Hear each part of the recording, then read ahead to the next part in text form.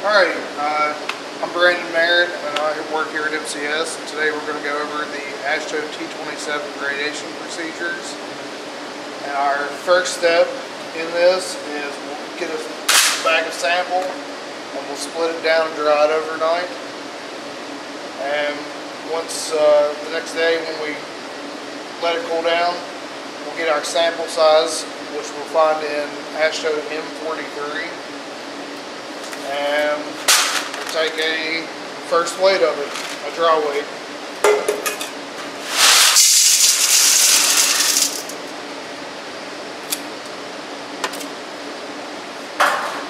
We will make sure to record that.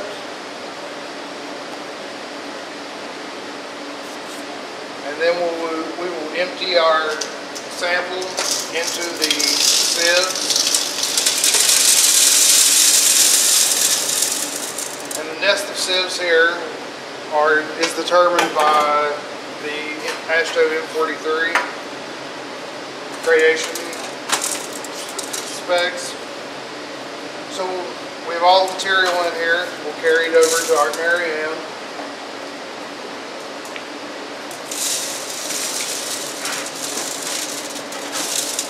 We'll let this shake for 10 minutes or until thoroughness of sieving is achieved. And thoroughness of sieving, the definition of it is that we can hand sieve the sieve and not have a half of a percent of the initial weight go through the sieve.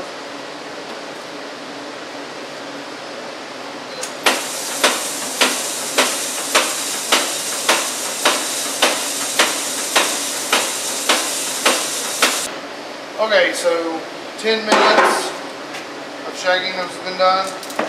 So we'll carry this over, and we'll take our initial weights of the sieves. And we want to make sure not to lose any material on these sieves, because we already have the start weight. You want to make sure that the sieve is completely clear. Empty it out.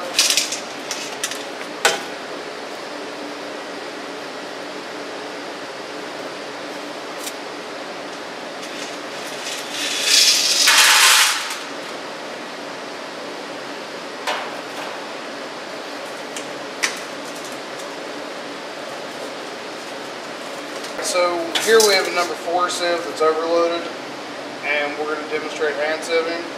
So we'll split that down, we'll make it to one layer, put it over top of the pan, and put a lid on it. And the other things we can do with an overloaded sieve is we can add an interceptor sieve over this number 4, which would be a 1/4 inch.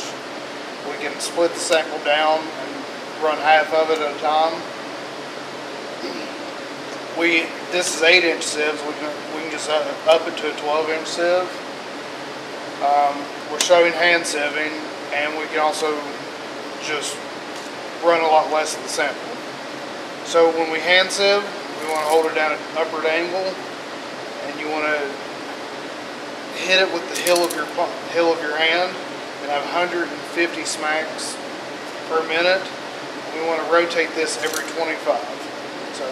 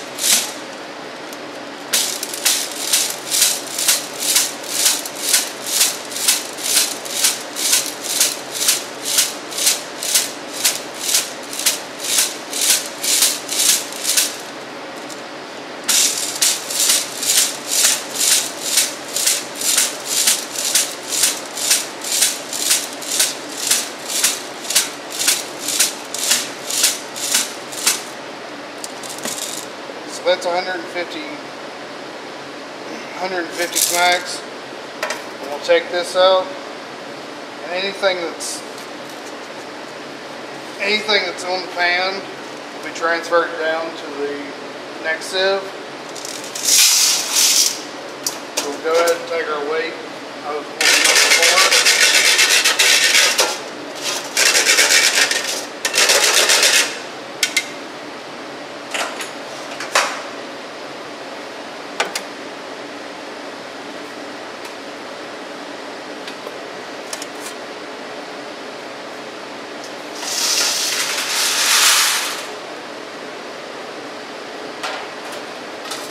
We have our pan material from the hand sieving.